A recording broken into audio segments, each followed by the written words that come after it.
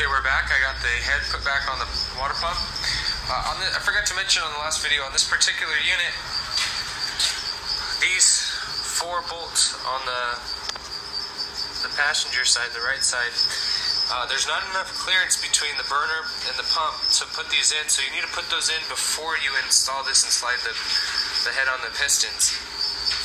So once you get all the bolts, the hex bolts back in, you want to tighten them until they bottom out, and then do a quarter turn tight. You don't really need to tighten them more than that. That would just be excessive. So after you're done with that, you want to put your bypass line back on the bottom. You want to hook up this line actually goes to a gauge up front. So you're going to reinstall that. We had the regulator off. We installed the regulator back on there. So on this side, the inlet hose, take it off with a hose clamp. You take that off, you put it back on, tighten everything back up, reinitiate the water, and once you're done with that, you're going to turn the machine on and test to make sure everything's working properly. If you have any questions, contact your supervisor.